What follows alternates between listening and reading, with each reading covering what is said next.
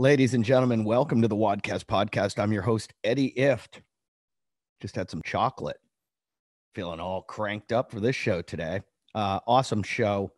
Jim Lubonski, crazy guy who's done Murph every day for a year, even did it with COVID.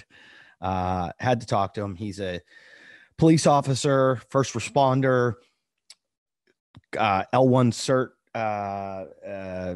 the CrossFit instructor, and he's also just a badass dude and a crazy workout fanatic, and he's a beast-like shape.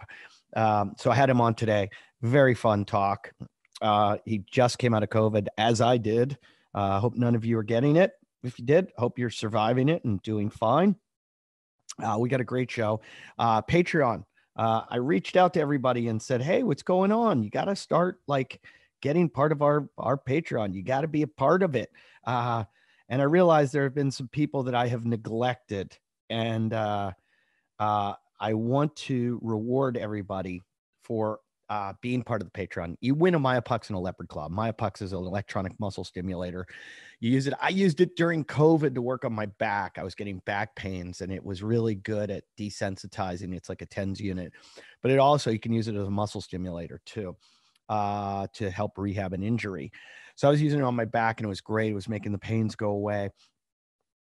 You also win a leopard paw. That's all you got to do is give $5 a month to this Patreon. You go to patreon.com/WODcast podcast or WODcastpodcast.com/Patreon. Donate $5 a month. You get in it.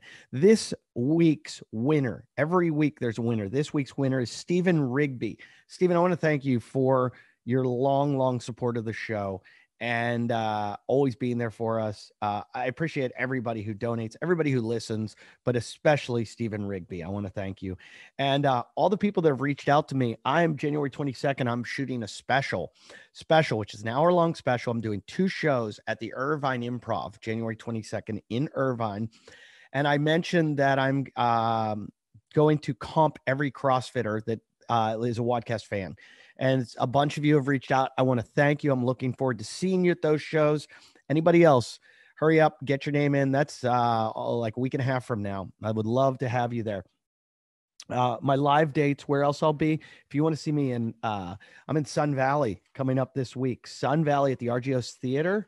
Next week, again, the 22nd of January, I'll be at the Irvine Improv. Then I'm in Calgary, Canada, Yuck Yucks, the 28th, 29th of January.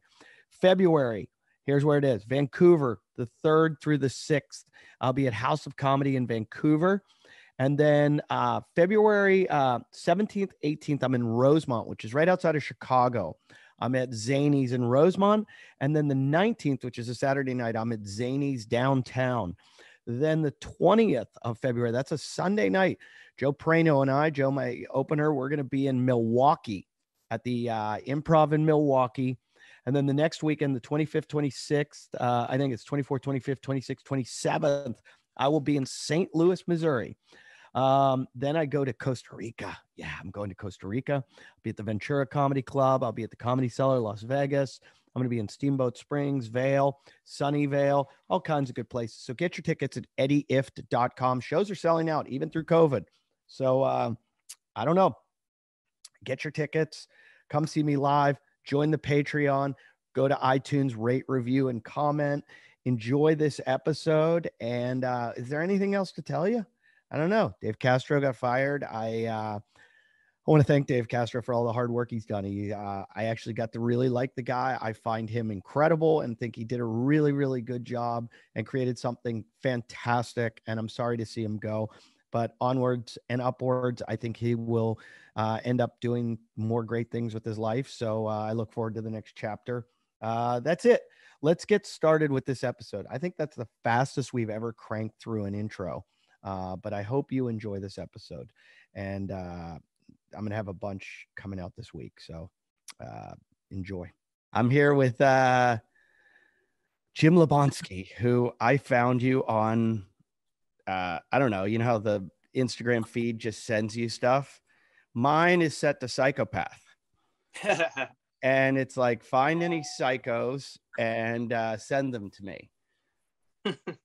You are someone that got into CrossFit And how long ago? It's been about 2 years now. Right. Right when the pandemic started, actually. And you jumped in with everything, didn't you? Yeah. Yep. Sure did. Had you done CrossFit before at all? No, not at all. When the gym shut down, I was like primarily doing like bodybuilding type stuff with like probably 45 minutes of cardio, like circuit training afterwards, just to stay fit for work. And then the gym shut down, and I had a garage area that I cleared out, and a gym owner that was nice enough to lend me like a barbell, a rower, and like 205 pounds of weight and a couple dumbbells. And I was like, man, I got to stay fit for work. And I got an hour and a half a day to do it with kids. So what's the best way to do it? And I stumbled upon CrossFit, and just watched a bunch of YouTube videos and was like, oh man, this looks insane. And just started trying it out. And you're a police officer, so you have to stay fit for work. Yes, sir. Do all police? I think like when you become a police officer, you got to take a physical fitness exam, and depending on where you are rank wise, but there's pretty much like recert every year. Like you have to cert. No. Oh no, man. It's one of the things that really, really irritates me and frustrates me is that there's not a standard.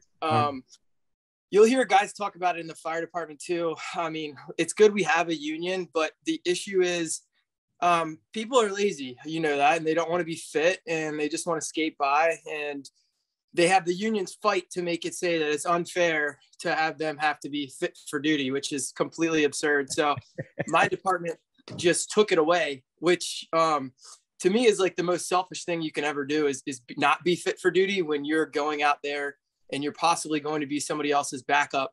At that point, you don't just care, you're not just ruining it for yourself. You're putting other people's lives in jeopardy, not to mention the citizens you're supposed to be trying to protect. So kind of makes me sick, but there is no standard in most departments after you first get on. I've heard that from some firemen who tell me, I think every area or every jurisdiction or whatever it is different, but I've heard some firemen tell me, like this is my partner. They're supposed to be able to like climb up a ladder, go through a window, grab my body, throw it over their shoulder. And if I get, knocked unconscious and help me out of there. And they go, I look at my partner like, I'm going to die thanks to you. Yeah. Like, yeah. It's insane. I was lucky, like the last 8 years I've been on a unit that's 12 of my closest friends who all do somewhat of a variation of CrossFit of, functional fitness, super fit guys. It's like a pretty selective unit. So you get to choose the best of the best. And those guys do have they're highly fit and good at what they do. So for me, it really isn't an issue, but I do worry about, a lot of people that are on the street that don't have backup. Fire department, same thing. It's kind of insane to me. Did your partners and are they the ones that introduced you to CrossFit? Actually, yeah, funny story. So one of my partners, one of the guys that I work with had started doing CrossFit, and now I'm man enough to admit it. I said, dude, that's stupid. That shit's stupid. Like, why are you doing that? You're not going to get big. Like, I wanted beach muscles, all show, no go. Yeah. And my buddy started training at a local gym doing CrossFit, one of my partners. And I was like, no, I'm not going to do that shit, man. It sucks. But inside, it's because I knew how hard it was, and I didn't want to go there. I didn't want to go through the pain. So one day we were in a foot chase that ended in a fight. I won't go into too many details. And my buddy, Mike, was just handling himself without even getting winded. And me having, at the time, a 6-pack and big biceps, I was like winded. And I was like, oh shit, this is an issue. We need to get functionally fit because these beach muscles aren't going to do you shit on the job. Where are you? You in Virginia, Maryland, somewhere? DC area. Okay. DC area. Yeah. Okay. Well, so you jumped in. When I say you jumped in with 2 feet, I just want to let the listeners know I found you because you've been doing Murph for, you're on day what? Today is day 223, I think. It's crazy. I have to go back and look at the video the day before to remember what day I'm on. So 223 days in a row of Murph. You haven't missed. Yep. You're going to do 365. I'm going to do 366. 366. Just Yeah, because the day before Memorial Day will be 365, and then I'm gonna do 366. Memorial Day Murph with my buddies at the gym. okay. So let's start breaking this down. This isn't all I want to talk about, but you've been doing it, and the reason, like, there's a lot of people that have done it like for a month straight, or they do double Murph, or they do it for 24 hours for some reason, and it's a great workout and it's for a great cause. But for some reason, people take a liking to this. I like to do it once a year, and that is it. I gave myself Bell's palsy from doing it once. I mean, I consider it a pretty hard workout, especially with a vest on. It's ugly, and it makes you hurt the next day. Has the soreness ever worn off? Yeah. You're totally adapted. I believe so. Yeah, I do have little naggy things that come up here and there, but I think it's hard to tell exactly. I'm honest with people. It's like, hey, how are you not sore? I think I do. I built up a large tolerance for volume just because I like training. So when I do my regular programming before or after Murph, I can't say if it's definitely Murph or the other programming or just all of the volume that plays into me being like sore. So I don't really know what causes it sometimes. So you'll do like a strength workout before or after it? Yeah. So I started following actually James Hobart in the CrossFit affiliate programming. My gym started it about 6 months ago. And I wanted to do, a strict program for 6 months. And when you go to your L1, they tell you, try following .com's workouts for 3 months. And if you can RX that, like, you're pretty legit. And I had never done it. I've kind of cherry picked here and there. So I was like, you know what, I'm going to stick straight to basically .com stuff for 6 months and see what happens. So yeah, there's usually a strength piece, 1 or 2 metcons, and then some accessory piece afterwards. And that's on .com? Yeah. So CrossFit affiliate programming started up about 6 months ago. And typically it runs congruently with .com's, like what they'll put out that day. So like your affiliate will do basically .com's workout that day. And then, they do the 3 days on, 1 day off. So it's a little bit different. Like the affiliate will have 5 days on and then 2 days off. But who's programming your affiliate? Is this someone at your gym? No, it's CAP, CrossFit affiliate programming. Oh, okay. I wasn't even familiar with that. So, yeah, it's and that's awesome. Hobart does that? Yeah. Hobart and Maliola do it. And one other guy, I forget his name. I'm sorry. I'm not too versed with that. I know I've been talking to Hobart about it for a while, and it's pretty legit. And as a coach, it's awesome because I've never had a program that breaks down every single stimulus that should happen, from the warm up to timing to breaks to like what you should be hitting percentage wise in your lifts, how it plays into the Metcon, et cetera, et cetera. That's like great. Stroke rate, it's amazing. Those guys know their shit. Crazy. That's I'm always in like, what am I going to use as my programming? And I jump around too much. I'll stick with one sometimes for a couple months, but maybe I'll start doing that one. It's really good. What I was going to ask you though, do you look at it sometimes and you're like, oh my God, there's so many pull-ups in this or so many squats in this. I've got to change this because I'm going to be doing 100, pull-ups, or I'm going to be doing 300 squats. Yeah. So sometimes it does suck because I got a little bit of a touch of rhabdo around. I think it was right before I started Murph, actually.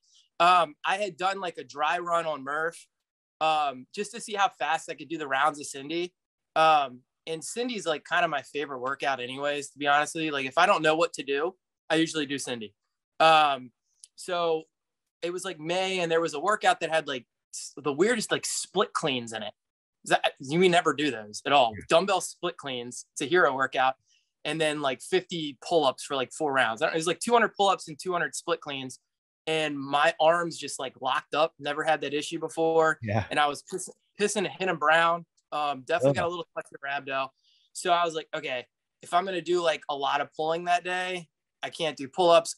And then I started Murph. I was like, okay, if I'm going to be doing a shit ton of pull-ups in Murph, like 100, I'm not going to kip in Murph or not going to kip in the workout that's programmed that day. And that's usually enough to keep keep it to being not sore. As far as the squats and the push-ups go, like, yeah, it's going to make your regularly programmed Metcon a little bit harder. So what I'll do is I'll just do the regularly programmed Metcon prior to doing Murph so that I can be as fresh as I can. And if time doesn't allow it, then it just it's going to be what it is. Just embrace the shitty part of the workout. It's going to hurt.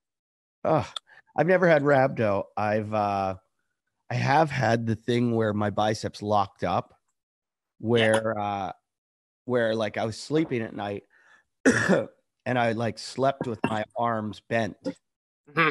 I couldn't straighten them out. They hurt. Like I woke up and my arms are still bent because they hurt so bad, my biceps. But that was after a workout. This was in college. Somebody came to us and said, I went to Pitt, and somebody goes, hey, this is what the Penn State football players are doing. You ran track there, right? Yeah. And the Penn State football players did this towel workout where you would do like resistance, like the guy's pulling down, you're pulling up, and you would do one rep, but the rep was supposed to be like a 60-second rep or something. Yeah. And I forget the exactness of it, but I just remember going, what the fuck just happened to me? I feel like I tore my biceps off my arms, and it was brutal. But I can't imagine. I've noticed you don't do kipping pull-ups a lot though. Yeah. So, strict. I've been doing strict now. I'll be straight up with you. A lot of it was because of people talking shit about the kipping pull-ups. And I was kind of like, look, dude, you obviously don't know shit about serious CrossFitters, because every serious CrossFitter I know that can do Murph, 100 kipping can do a shit ton of strict pull-ups. And typically whenever they train strength in this gym and most gyms and most serious CrossFitters I know, it's all strict pull-ups in your programming. Yeah. I don't get insecure about people giving me shit about kipping. I don't kip very often, but the way I look at it is like, we know how to walk. We also know how to run. Yeah. Yeah. The kip is just, you're running.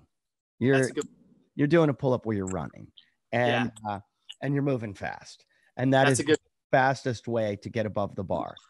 And it's just like a muscle up, there are people that can like cycle muscle ups like so fast. And it's like, you're going to criticize them for kipping there? They're above the bar. Their whole body is above the bar. So that I just think that's ignorant when people criticize. It's just like, they don't know. Yeah. But it's funny. You've been in CrossFit for 2 years. You're already an L1 cert. What happened? How long into it did you decide you were going to go get certified? So let's see. I started doing it in my garage, like March of 2020. I finally took the leap to go to my affiliate next to my house in like June. So I had been in for like a year. And I'm just kind of one of those people that like, I'll watch a YouTube video and be like, that's how you do a muscle up. And I'll jump on the bar and I'll fuck around until I do a muscle up. And I'll be like, oh shit. Okay. It's because I wasn't tight in my back kip or whatever works for me. I just kind of mess around with it till it works. And I'd had people coming up to me in the gym saying like, hey, how do you do this? How do you do that? And I was just kind of explaining it. And the owner was like, hey man, you should consider getting your L1. It's really great for these reasons. Even if you don't want to coach. And I was like, you know what, I'll do that. Cause I'd like to eventually coach, I think, but let's just go get the L1 first. So I got the L1 in June of last year. June of last year. Are you, how old are you? I'm 32. Okay. And your best Murph time so far? 33:09. And that's unpartitioned or partitioned? That's partitioned. My best time unpartitioned is 39 something. I think it's 39. Makes a huge difference, doesn't it? Yeah, it's a completely different workout. Yeah. And I like the partitioned workout because I'm starting, I love doing zone 2 to kind of like push that lactic threshold back even more and more. Like Fraser talks about it a lot. I just read his book in like a day. It's amazing. He talks about lactic threshold in that zone 2 workout for about 60 minutes. For me, I'm not going to get there doing a partition workout. I'm not going to hit zone 2, 7% heart rate if I'm not breaking it up, just because it's a muscle fatigue workout at that point. Not saying it's not a badass workout, but it's a different workout. I like moving. If I'm going to do Murph for 365 days, I want to get a zone 2 workout out of it most of the time. Yeah. You don't think you could push it enough to get a zone 2? Probably at this point. Yeah, I bet I could. And then the other thing is longevity. Like, I don't know that doing 100, 200, 300 like that, just because of time under tension on each muscle. Like you were talking about your bicep, that time it hurt. That's from a lot of time under tension. When you partition it, you're able to kind of break it up a little bit. So the muscle's not completely contracted during that entire 10-minute span or whatever it takes you to do your strict pull-ups. So I just think for longevity and for me being able to do my other training, like it makes sense to partition it. Totally. And I also like going fast. It's but I noticed you sometimes almost always add something into Murph though. Yeah. So doesn't that change the stimulus a lot? Yeah, definitely. And explain how you add something. So like yesterday I did 200 wall balls. So I saw Hunter had posted a talking about Hunter McIntyre.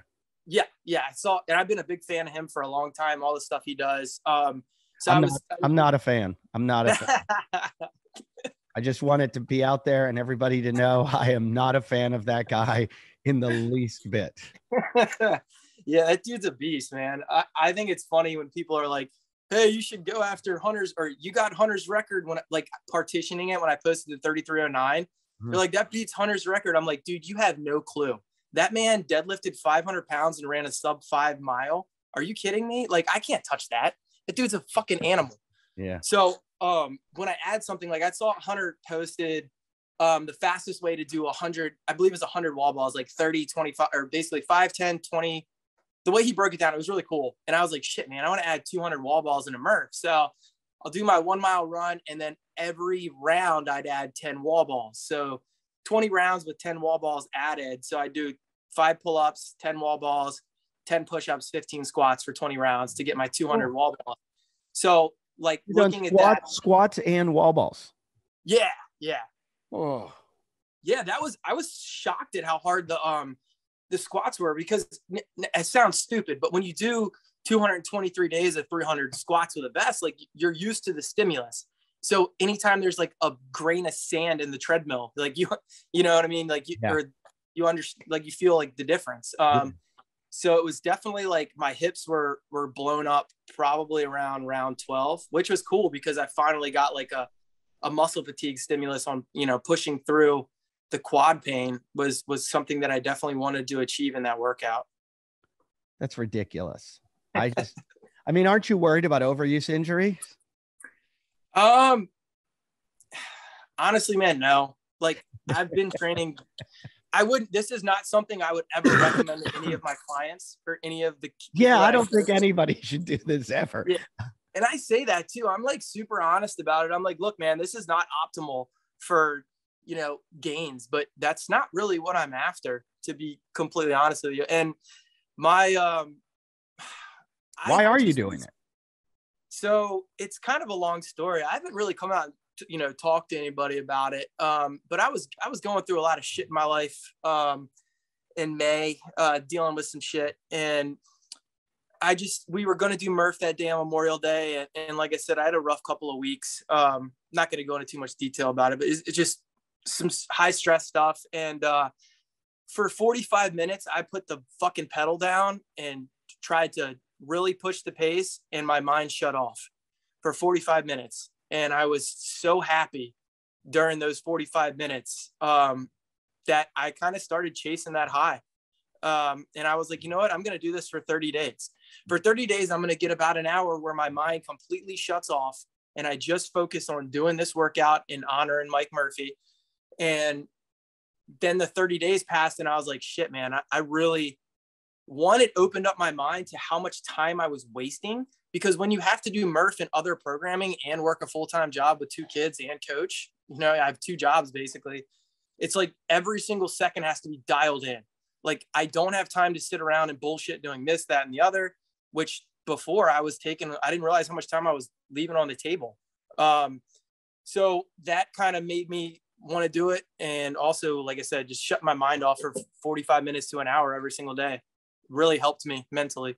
Yeah. I mean, when you lock in to Murph, you're locked in. I mean, are there ever days where you're like, I'm just going to take it easy today? Yeah, there was a couple of days where I said that, and then after the first half mile, it's just kind of like, fuck it, let's get this thing done. Yeah, I can see that. I used to love Cindy and love that part of it. Hey, I mentioned in the episode, but I want to talk to you about how good sleep's the ultimate game changer. Why? More than 30% of Americans struggle with sleep and temperature. It's one of the main causes of poor sleep. I know I go to sleep and I need to be warm. I'm very cold at the end of the night. I'm very cold in the morning. But guess what? In the middle of the night, I get super hot. Not any longer because I've got 8 sleep. That's right. I'm falling asleep in record time, faster than I ever have before. And it's all thanks to my 8 Sleep Pod Pro cover. It's not just a mattress. I do have the mattress, but the Pod Pro cover is all you really need. The Pod Pro cover by 8 Sleep is the most advanced solution on the market for thermoregulation. It pairs dynamic cooling and heating with biometric tracking. You can add the cover to any mattress, start sleeping as cool as 55 degrees Fahrenheit or as hot as 110 degrees Fahrenheit. I'm finding my level, my number, I'm around like 2. When I go to bed, sometimes I like it around 6, but then I bring it down to 2. It all does it for you. It's amazing. Like you just, I can't talk enough about 8 Sleep. The temperature of the cover, it adjusts to each side. So like my wife has a side, I have a side, it goes differently. And it's based on your sleep stages, your biometrics, your bedroom temperature. It all reacts intelligently to create the optimal sleeping environment. What's the result? I'll tell you what the result. 8 Sleep users fall asleep up to 32% faster, reduce sleep interruptions by 40%, and get overall more restful sleep. There's a lot of data here, a lot of numbers I just threw by. They're all calculated. We live in that, excuse me, we live in those times now where you can take in this data and figure stuff out. You do it with your workout. Why aren't you going to do it with your sleep? Your sleep's probably more important than your workout and your nutrition. So why don't you get a Pod Pro cover by 8 Sleep? It's so popular. It's garnered the attention from CEOs, high performers, top CrossFit athletes like Justin Medeiros, who was the 2021 fittest man in the world. Jason Hopper's using it. I just saw. They're all sleeping better with 8 Sleep, and you should too. So if you want to make the most of your workouts and recovery, get the 8 Sleep. It's the ultimate game changer. Go to 8sleep.com/WODcast. That's EIGHTSLEEP.com/WODcast to check out the Pod Pro cover and save $150 at checkout. That's $150. Go to 8sleep, EIGHTSLEEP.com/WODcast. All right. Do that. $150 off, and you will sleep better than you ever have before. And running used to be easy to me. It's now, if you like said you have to do Murph tomorrow, I'd be like, oh my God. Die. I'd like to get back into that shape that I don't even think twice about it. Aren't you close to Harvard? Don't you guys live close to each other? Yeah. He was here. Was it last night? Yeah, we went to dinner 2 nights ago. Get up in the mountain with that freak. I work out with him every once in a while. He's he goes too hard for me. And then he doesn't get it, and he tries to push me to like his level, and it's all he does. It's his living. It's what he does for a living. He has no children. He has no wife. He has no life. He has no friends. He has no no, I mean, he just sits around and works out all day long. And then he'll say to me, get your fat ass up here. And I'm like, dude, do you understand? I just got off an airplane. I had 3 shows last night. I came home. My wife gave me the kids. She went and took a nap. I had to, then fix something and then pick something up. They're coming over to do a photo shoot. And he's like, yeah, me too. And I'm like, no, not you too. And I'm like, you don't get it. He goes to bed every night at like, I don't know, like 8 something. Oh, that's awesome. Yeah. And then he gets up and he's like, all right, got the whole day. And he does this thing. And he's like, get the whole day to work out. And I'm like, I went to bed at 3 a.m. because I was, organizing my plane schedule. And then the kids had me up at 6. Yeah. So what do you want me to do, Hunter? What workout do you want me to do and kill myself? So once I get out of, I don't know how old your kids are. Mine are 2 and 6, but when I get out of that hole, my kids are 1 and 3. Yeah. What the fuck is wrong with you? You're like a glutton for punishment. This is the hardest part of child rearing. Like right now is like the hardest part. 1 and 3. Yeah. You're insane. My wife is fucking amazing. She's like unreal. She understood a long time ago that I take my fitness pretty serious for work. For one, 2, it's like mentally, I need it, man. I need that. I need to try to break myself every single day and it's probably some kind of mental disorder. I don't fucking know, but to try to break myself every day, that I'm happy afterwards. It makes me feel good. Do you think it could be addiction issues? Yeah, for sure. For sure. I asked Froning about that once, because it sounds like when you talk to him, he gets like a high off just talking about workouts. Same.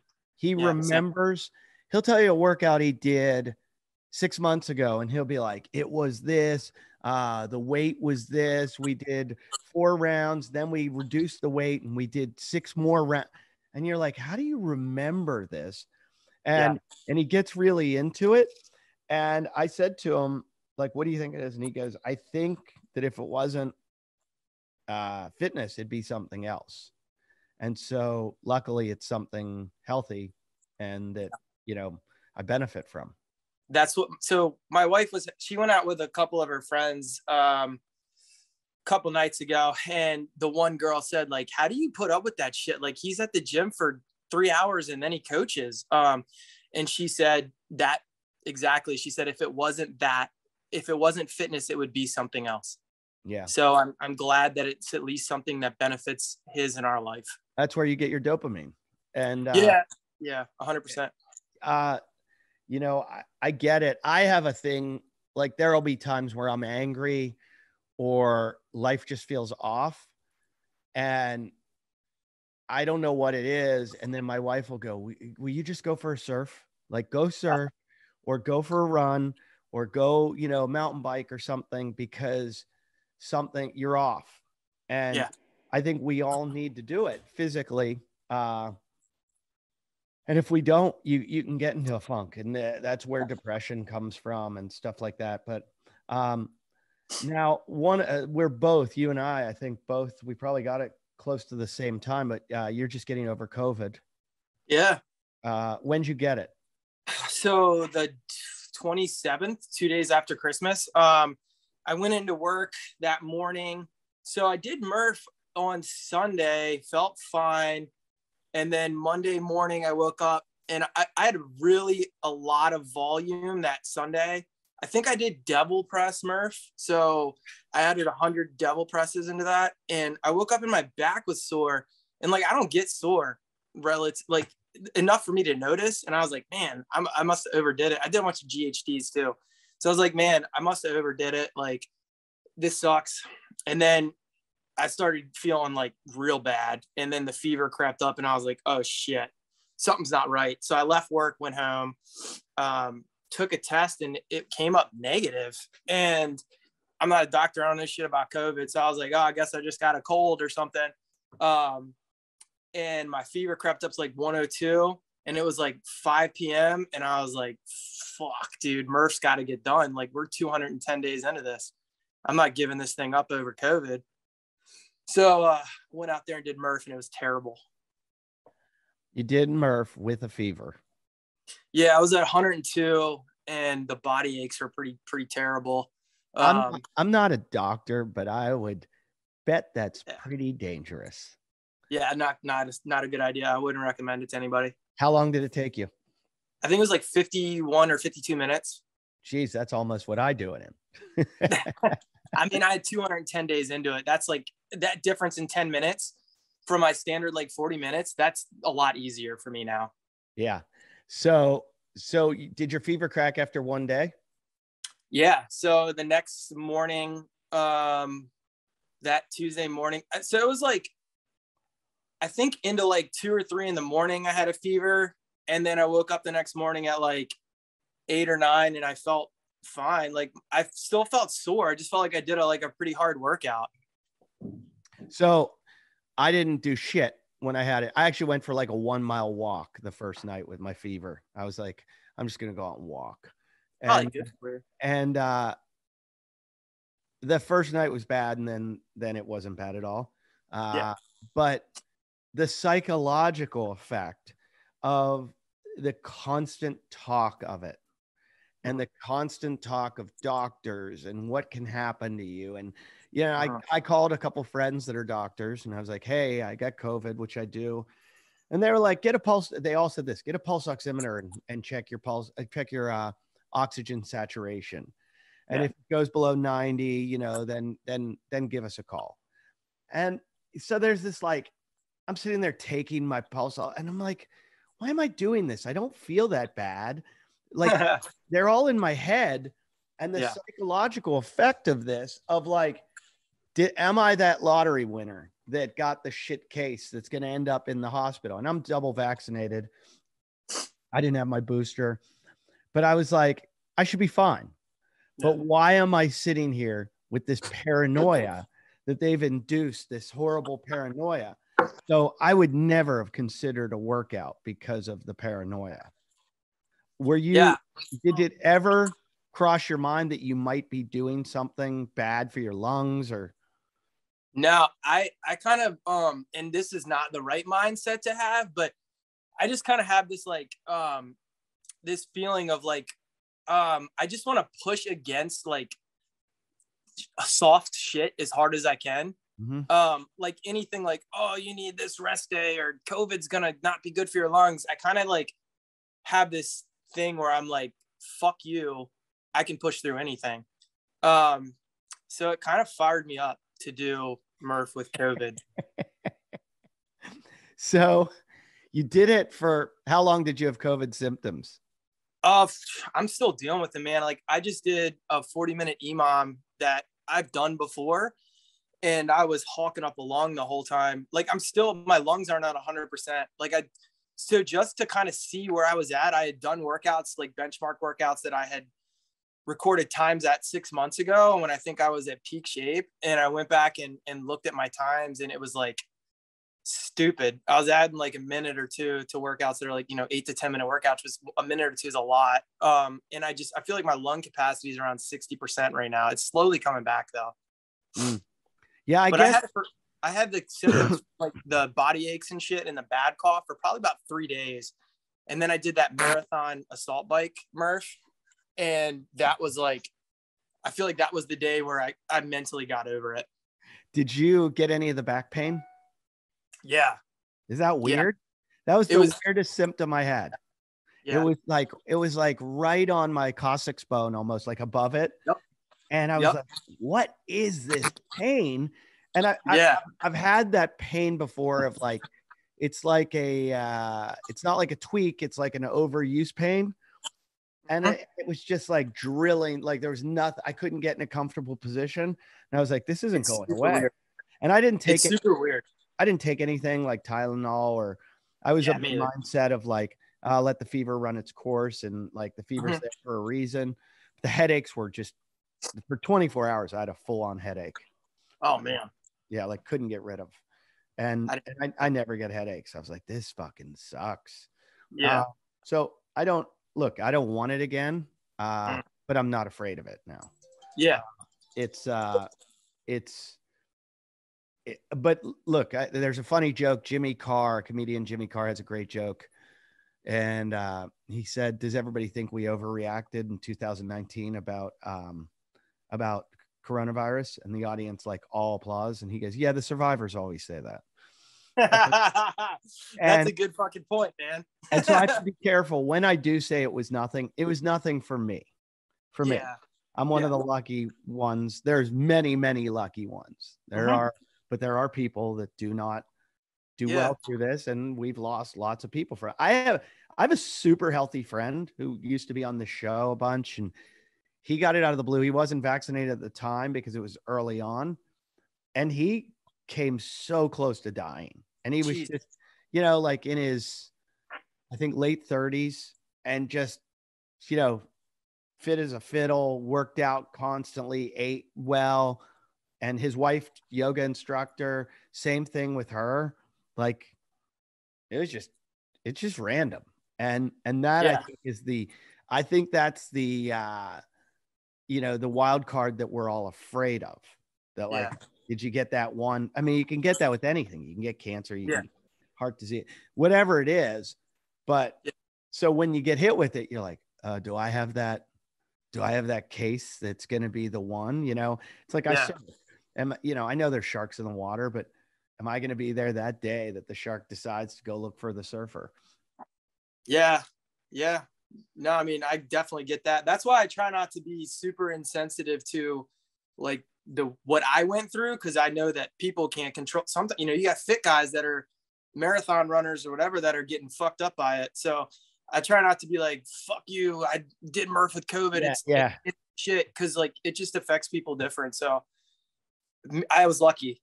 Yeah. That's kind of how I felt. I was like, hey, if I like, I can handle this if this is how it is. Yeah. But I'm lucky that I wasn't one of them. Yeah. I think fitness does probably play a big role into it. I think so too. I think, my doctor said I bounced through it one bad day and then 2 like recovery days. And, my doctor's like, hey, it's probably because you're so healthy, like you take care of your immune system. I know I got it because, I don't drink really. I'll have like, I probably average 2 drinks a week. And the day before I got it, I was at the Pitt, Michigan State bowl game. And I saw that. And I was with buddies and they were drinking all day. And I was just like, what the hell? I'll drink. And I drank all day and then went to the game, got back late, went to sleep, slept 3 hours, got on a plane, and then went and did 2 shows the next night. And that'll do it. Yeah, I think it was just beating up my body. I think it's sleep. I have they're a sponsor of the show, but I have this 8 sleep bed. Yeah. And the bed monitors all your heart rate variability and basically monitors your sleep patterns. It knows how many times you rolled over, if you got out of bed, what your heart rate variability is. So it knows when you're in REM, deep sleep. And I get a sleep score. And every day I look at my sleep score and it, sometimes I'm like, wow, I just slept 8.5, 9 hours. And I'll look at my sleep score and it's like 79%. And I'm like, what happened? Why did I? And then there are other nights I only get like 6 hours sleep, but I'll have like a 90% sleep score. And I'm like, wow, I slept better. So, but it's almost like I don't want to look at the numbers anymore. Cause now I know, like I literally know I had a shitty day yesterday and I look at my sleep score and it's like 57%. I'm like, oh, no wonder I had a shitty day. And then I'll be like, oh, I had a great day. Oh, 90% sleep score. Yeah. And so the sleep score but it's having me work out. What did I do wrong that night? Did I play with my computer too much before I went to bed? Did I do this? Did I do that?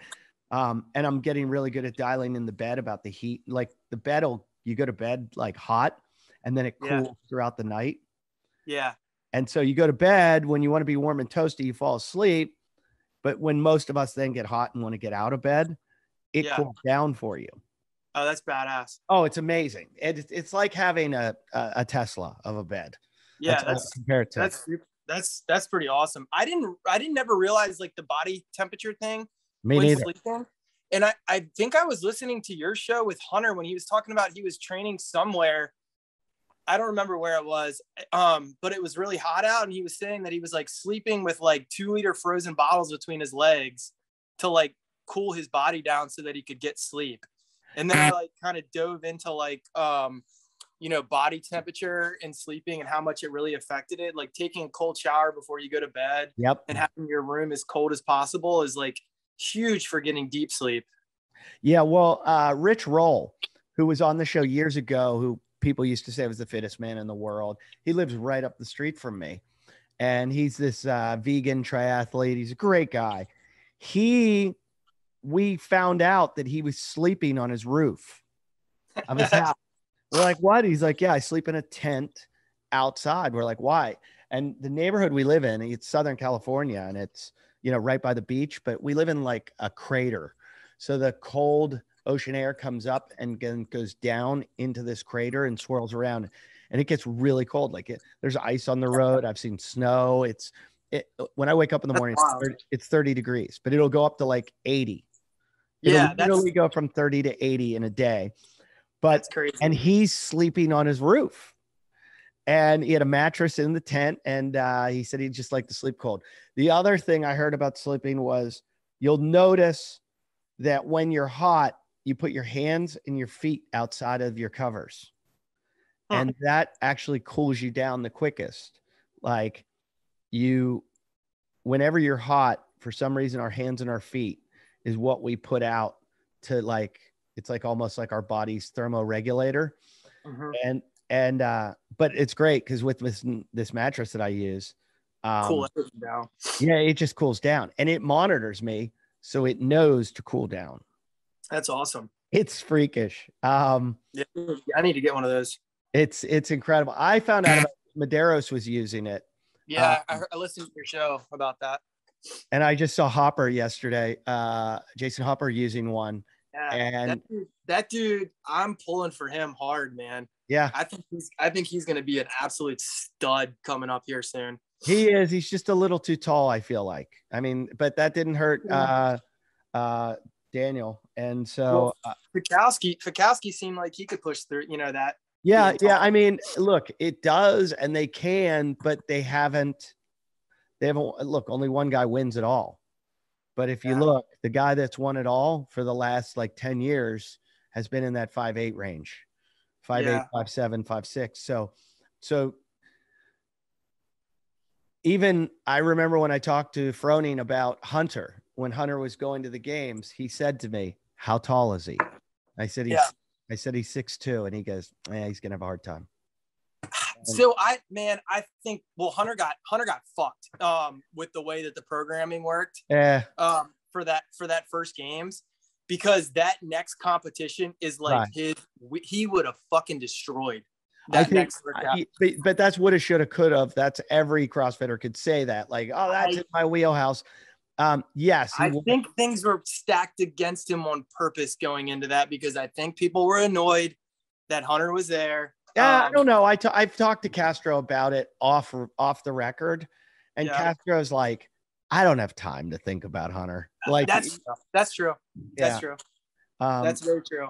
I would have just really liked to seen him compete further in the weekend. One, I'm a Hunter guy. Two, it's like people, I don't know why people got their panties in a bunch about that, because it's like, okay, there's a wild card. Who gives a shit? Like, this guy doesn't do CrossFit programming. Like, and we're seeing who's the fittest. Like, why would you not want to see how another methodology plays out? Because guys devote their entire lives to this. It's all they want to do. And here is a guy that didn't follow their rules. There are people that hate rule breakers. And I'm surprised you, being a police officer, don't hate them. I've always been a rule breaker. I was all for it. I would like to see it every year. I would like to see a wild card every year and see how they do. Me too. I just think it's interesting and adds an element to people. Are like, there's no place for that in the game. Do it in some other. And it's cool as shit. Yeah, it's great. I think it's awesome. Like you just said, like if you added a wild card every year, like let's take the Ironman champion and let's throw him in the CrossFit games if you want to, or the Spartan race champion. That's cool as shit. I'd be watching the hell out of that. Yeah, give them a year to train for it. Give them, like, let's see what a great athlete, what a great fit, how fit they are. I mean, because we could, and it's been done. These guys go into their sports all the time. CrossFitters try to do triathlons, and CrossFitters try to do, and no one makes a big deal about it. No one's like, oh my God. But that's because they're not giving Matt Frazier a spot at the Kona Ironman. Yeah. So and trust me, if they did, and all those people that try to qualify around the world watch that happen, they'd be like, are you fucking kidding me? I went to 16 triathlons and tried to qualify for Kona, and this guy just gets to walk in because he's the best in some other sport. So normally I would 100% agree with that argument when it comes to CrossFit, the new way it is, like with the regionals, I mean, not regionals, with semifinals and quarterfinals.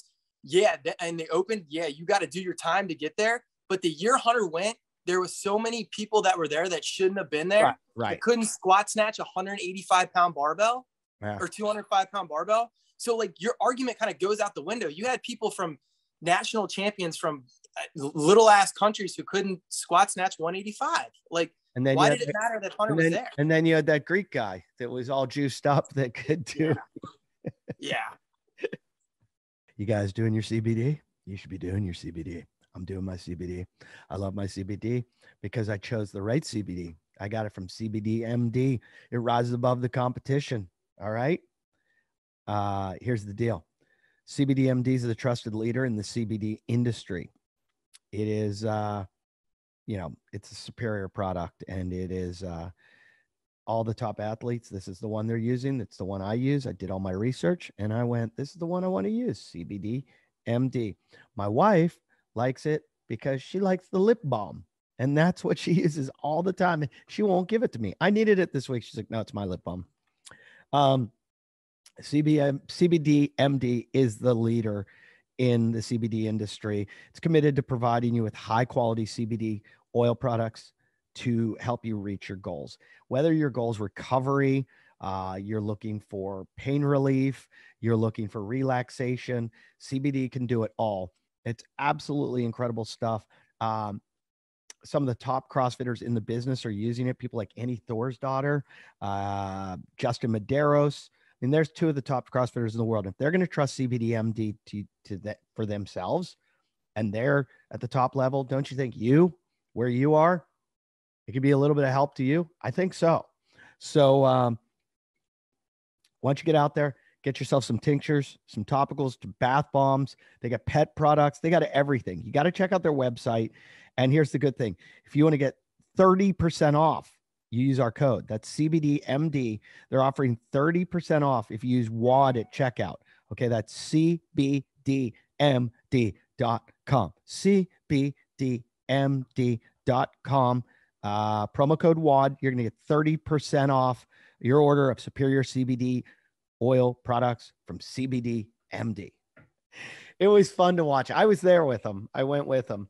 And, oh, really? Yeah. And it was fun to watch and see all the hate. I mean, it was half the people were coming up to him. It was so polarizing. Half the people were like, I'm a huge fan. And then there are other guys just staring them down. Like, that's crazy, man. Blah, blah, blah, blah, blah, blah.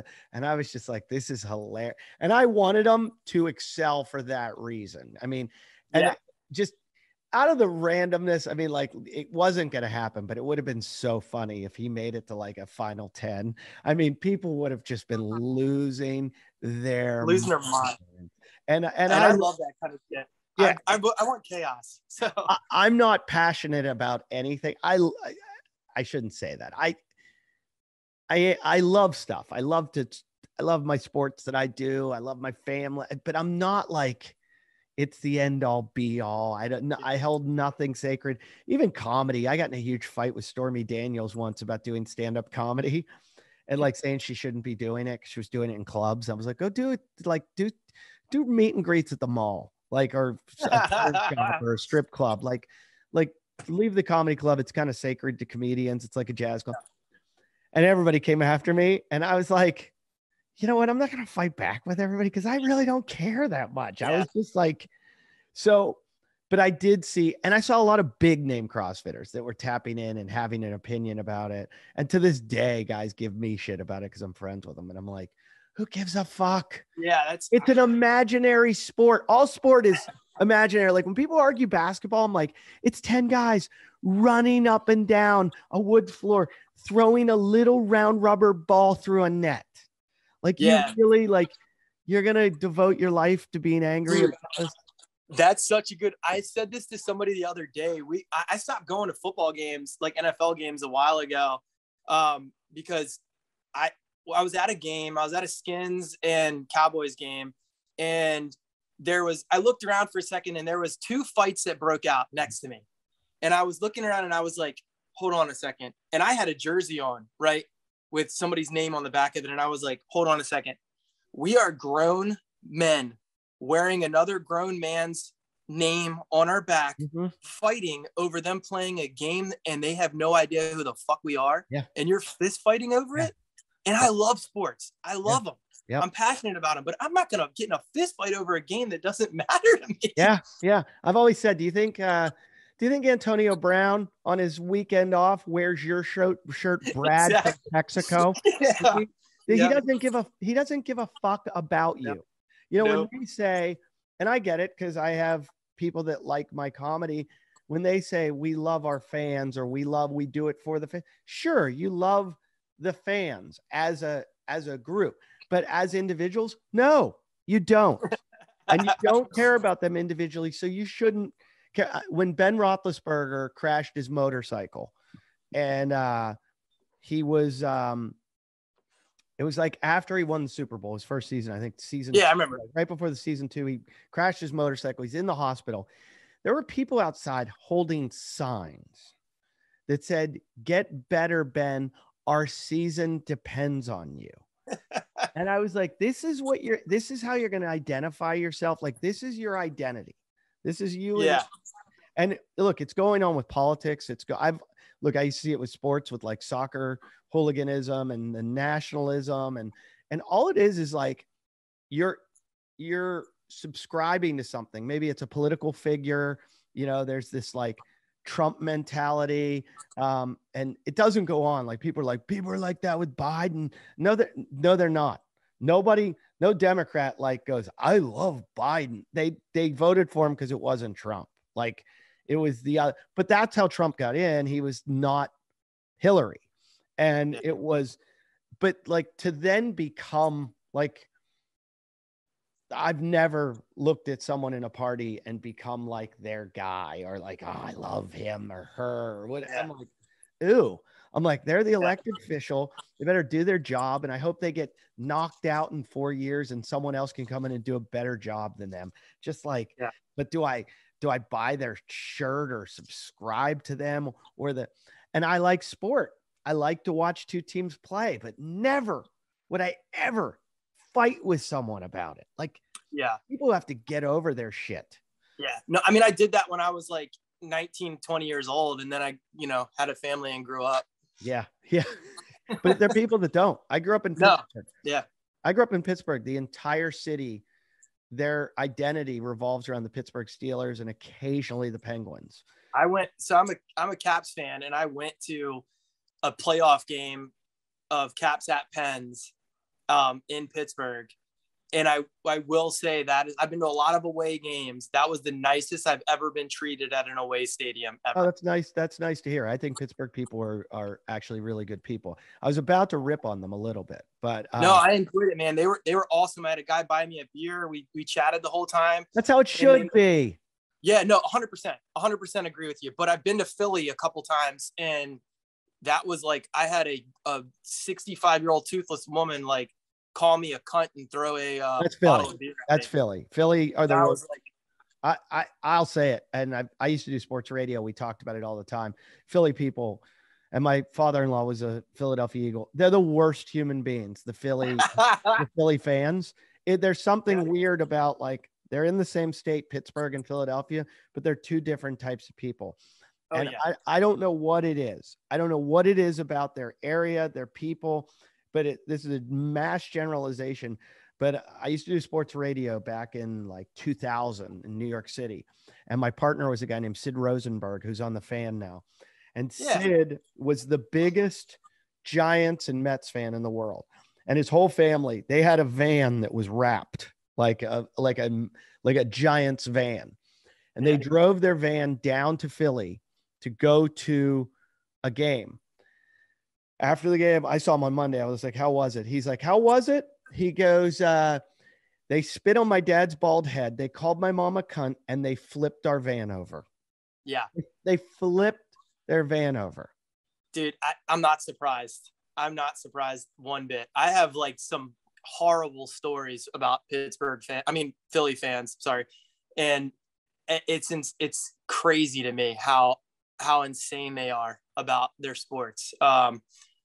And most of the ones that I know kind of never grew up and are still like acting like they're 18, which is pretty funny. Yeah, it's really weird. Yeah, it's really weird. But people do the same thing in CrossFit, and they just get so passionate about it. It becomes their identity. It becomes like their religion, and they base their identity on it. And so when someone like Hunter comes around, it's a blow to their entire foundation of their being. But I think I'm pretty passionate about CrossFit. Like, I love it, man. Like, I watch everything that there is to do about CrossFit. I listen to all the books. I listen to all the podcasts. I'm obsessed with it. And I have zero problem with somebody like Hunter coming and competing at the games that year. I don't understand why anybody would have an issue with it. Yeah. Yeah. Well, a lot of people did. I'm still getting shit for it. That's crazy. Your accent sounds like you didn't grow up in DC, did you? I grew up right out like in southern Maryland. Okay. You sound like you have a bit of a Berg accent, which is kind of like West Virginia, Pittsburgh. Might be the Polish in you. Dude, I just did one of those DNA tests, and it's crazy because my last name is Lubonski, but I had like 1% Polish. It was like 1.3% or something. That's hilarious. I didn't. But I'll bet it was all Eastern European. It was all like Scandinavian. Oh, really? And it's really funny. Me and my wife have a joke because she did hers too, and we're like from the same area. And I was like, oh, great. Like, I married my cousin. Yeah. Well, the Vikings did kind of go and rape and plunder and take over the world. So yeah, they did. They spread their seed pretty I'd love to. I before my mom passed, we wanted her to do it, and we didn't get a chance to have her do it. But I wanted to see what my mom was and my dad, because they're older, and then once they do it, then I can kind of deduce where I am. But and especially because my kids are so muddish. I mean, if they're everything that's in me and in my wife, like, which they are 50-50, they're like, it used to be like when I was growing up, it's like, oh, I'm English or I'm Irish and German. And now my kids are like, we're English, Irish, Scottish, Welsh, German, Latvian, Native American, Chinese. There's like 100 different things in them that I'm like, can we just start saying you're American?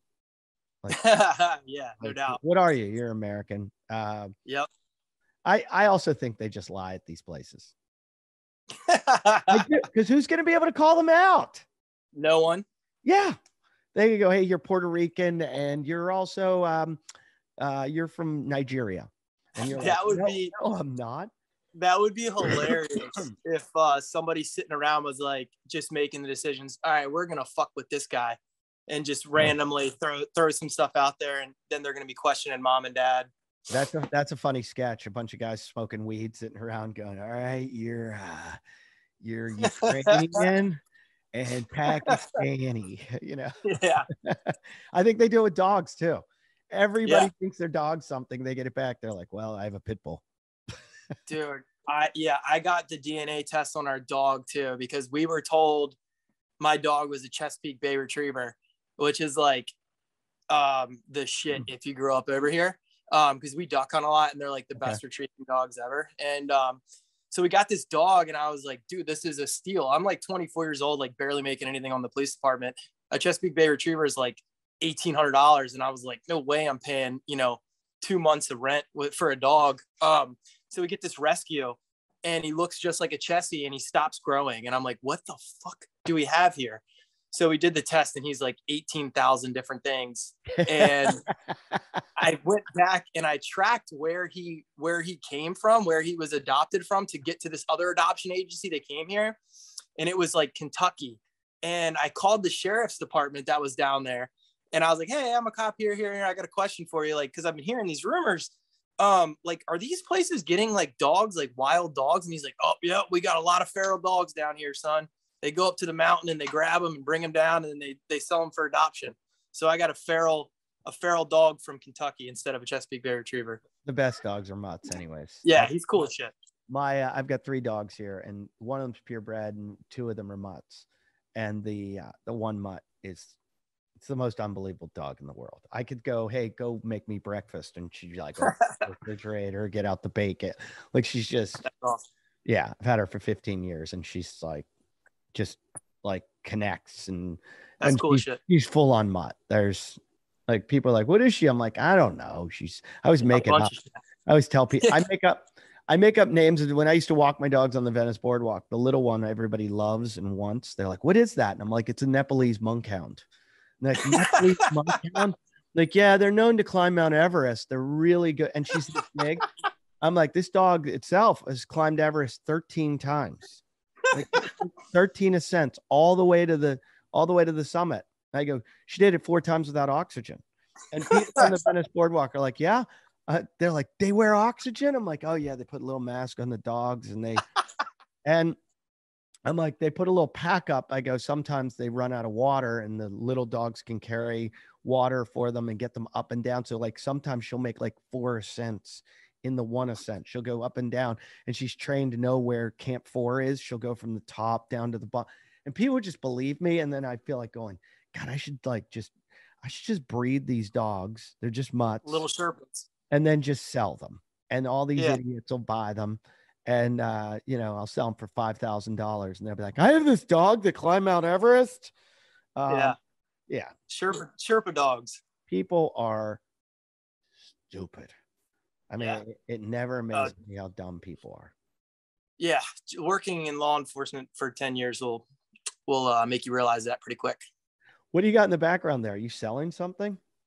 No. So this is just, I'm at my gym right now. Oh, okay. I was like, what do you have for sale? Everybody's selling something. I was like, what do you got? Yeah, I actually am starting to sell stuff. So I started to get into the merchandise, stuff about 4 months ago, just because I have so many shorts and shit. And it's like, I got tired of spending $80 for a pair of shorts. So I like kind of dove deep into like figuring out how they make them, what materials they use, where they get them from, what makes these shorts different. So I just kind of started messing around with that, and I'm in the process of putting some of those out. You have your own line? Yeah. What are you gonna call it? Murph wear? Oh no, Black Flag Performance. It's just named after my personal training LLC. So what are you gonna do? Are you gonna do anything special for your final Murph? I don't know, man. Probably not. I think I'm just going to do a straight Murph with the rest of the class and everybody that comes, just to be part of the gym thing. Try. Will you do it partitioned or unpartitioned? Unpartitioned, because I did it the first time unpartitioned, so I'll do it unpartitioned. Wow. So what do you think you could do now at this point? Are you coming anywhere near Hunter's record? So if I kipped, yeah. I think kipping unpartitioned, if I really pushed it, I could probably be around 35, 36 minutes. Yeah. But the thing is, like, I'll be the first to admit it. Like, I'm not going to beat Hunter on the run. You're not going to do it. And that's the thing that I told you. What are you doing? What are you doing your miles in? I'm consistently now around 8 to 8:30. But that's just like also like this many days in a row. I know when it's okay to push it. When my buddy came in town, and he's a freak, we had like 12 days of like workouts program that we were going to do and just kind of beat each other up for 12 days because he's super fit, like regionals level athlete. We did like 720 miles, and we did it. That's the day we did it in 33:09, and we weren't even really pushing it. I think I could probably run like a 7 to 7:15 vested and be okay during the middle sections. Yeah. What I forget where Hunter started. The push-ups looked like where Hunter started to have a little bit of problems. And I've always been good at push-ups, and then his last mile he conked out at one point. Yeah, but I think it's like one of those things, like people have said, like when they talk about going for the record, the thing that I go back to is like, if you put Hunter and that person in the same gym, I don't think they're going to beat Hunter. No. Because of the runs. I think he'll mentally break you on the runs. When he pulls out in front of you by that much. There's a guy, I forget the guy's name. There's a guy though that we think has broken Hunter's record. I know there's like, there's tons of home videos of people doing it and stuff, but unless you actually have like a judge there and somebody filming, like Yeah. it's different. It's very different. Yeah. Yeah. Oh, tell me about it. And the knock to your psyche when they say no rep, and all of a sudden you have to repeat a couple reps. Yeah. That's a long time to keep a perfect standard. Oh yeah. Oh, for sure. And like I was just doing the open last year. That was my first year doing the open. And there was the workout that was like a bunch of dumbbell snatches and burpee box jump overs. And I sold my soul on that workout because it was kind of a wheelhouse for me. And the last rep of the burpee box jump over, like I jumped with 1 foot instead of 2, and I got no repped. And just like the mental beatdown of having to do one more burp. And I had done like 75 to that point. Yeah. It took me like 25 seconds to like be like, all right, let's get this last burpee over. So if you're in something like the middle of Murph and somebody no reps you, like that can be like because it's such like a flowy workout. Like you got to be in your groove the whole time. So a no rep will really throw you off. And like I said, I mean, yeah, I think if you put me in a box right now and you put a timer on it and give me Hunter's record and his pacing, like I could probably come close. But if you put me and Hunter together in a box and do the workout, Hunter will mentally break you. Well, that's also his specialty. He gets in your. Yeah. So. Yeah. And I've always said from the jump, like when people are like, you want to go for the world record? I was like, not really. Because I think whatever I can get, like, I don't know that it really, like, for me to get the world record, I feel like I would have to go meet up with Hunter and we'd have to compete together in a gym against each other. I don't look, it's for a good cause. Murph is for obviously to memorialize Mike Murphy, who gave his life for all of us and for all the servicemen out there. And I think it's a wonderful, wonderful thing. And some people say, oh, it shouldn't be competed for. It shouldn't be this. It's all about the, memorialization. And I've heard that argument. And the truth is, I don't think there's a better way to memorialize it than to have people make it even bigger and talk about it and do it. If there was a contest every year where they said, I'd like it if one of the companies, that's a veteran-based company said, hey, we're going to put up, all this money for it. And half the money's going to go to the charity and half's going to go to the winner of it. And or the winner can donate their end of the charity to it. I'd like to see 10 guys go head to head on it. Hell yeah. Making an event because it's a great event. It's really fun to watch. And it's a benchmark that it's the one hero workout that everyone does. So I commend you on your 365-day attempt. I'm sure you're going to make it. What's the day right now? It's like 223, I think. How many days do you wake up and you're like, I just don't want to do it? It goes in waves, man. Like some days I'll be like, so adding those variations get me fired up. Yeah. So they make me want to do it more. But going back to what you said about memorializing, Mike Murphy and the whole point of the workout, it's really cool because, my following on TikTok is like 55,000 people or something. And every single video I put out, I get a question. What is Murph? And instead of being like, hey, dumbass, go to Google. I always say, Google Lieutenant Mike Murphy, learn his story, why we honor him, and the workout will follow. Yeah. And I've said that probably 20,000 times at this point. So I think that we're doing what we're supposed to be doing by memorializing him. Yeah. I think if there's somebody out there, a sponsor wants to put up the cash, we'll organize it. Let's do it. I'd like to see 10 studs like, you, the guys. There's a bunch of guys out there that are really good at it and see who. There's a ton of guys that are really good at it. Who can do it. It's one event, one day, it'd be done in 35 minutes. Be fun to watch. My money's on Hunter. Well, don't bet against him. I'd like to see you compete with him. Where can they find you? Where is your Instagram, your TikTok, all that? On TikTok at Jim Bro. I don't even know my handle. It's like Jim Bro Broski, Jim Bro Bonsky. I gotta look at it. Jim Bro. Wait, let me see if I can find it. Yeah, that's it. JIMBOBROSKI. So check them out there. And I wish you the best, dude. It was awesome talking to you. Yeah, dude, I had a good time. Let's do this again.